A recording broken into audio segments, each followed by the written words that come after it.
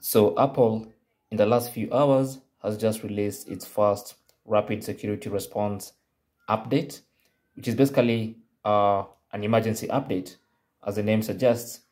So this one is going to be called iOS 16.4.1a, and it's basically just an emergency security update that patches serious vulnerabilities.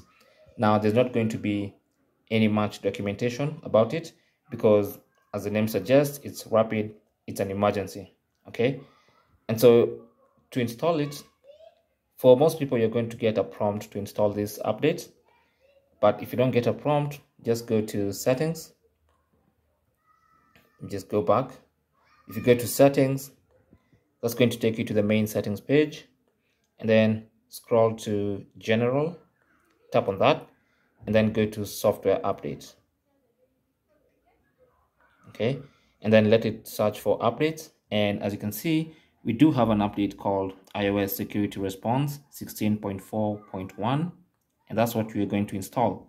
So just go ahead and tap on install now, enter your passcode,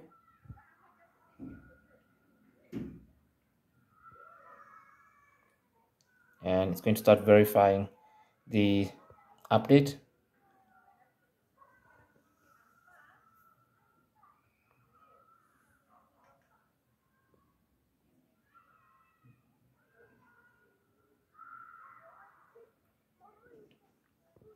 And the update process should begin.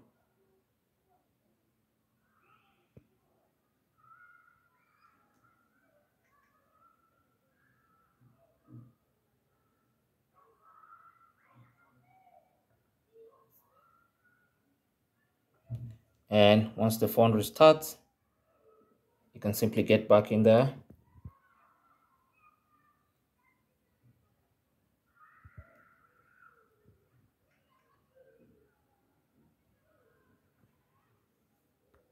And we've now installed the rapid security response update. So now if you check in settings and then go to general and then go to software update, you can see that we have iOS 16.4.1a. It's up to date. And that's basically how to install the rapid security response update right now on your iPhone. Thanks for watching. Leave your comments and questions down below, and good luck. And sorry for the poor quality video. It was just I had to shoot it in a hurry.